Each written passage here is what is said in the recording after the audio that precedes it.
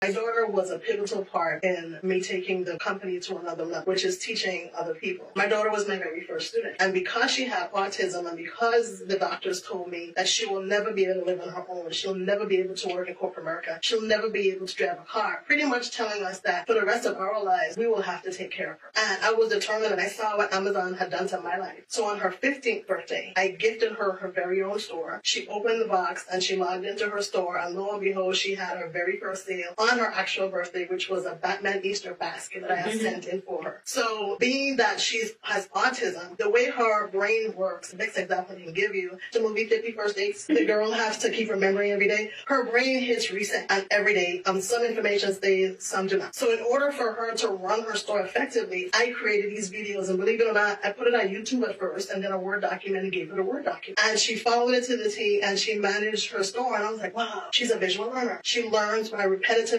watching the videos over and over again. I might be onto something. I sent it out to my closest friends and said, here, check this out, open your store, let me know what happened. And they started PayPaling. And they were like, you know what you have here? You have gold here. And I was like, no, this isn't anything, you know? And then they pushed me, and those are the members on my team right now, and still to this day, they have now become 100,000, 200,000, while working a full-time job, plus managing and helping me with my business. They have hit the $200,000 and almost $300,000 mark this year.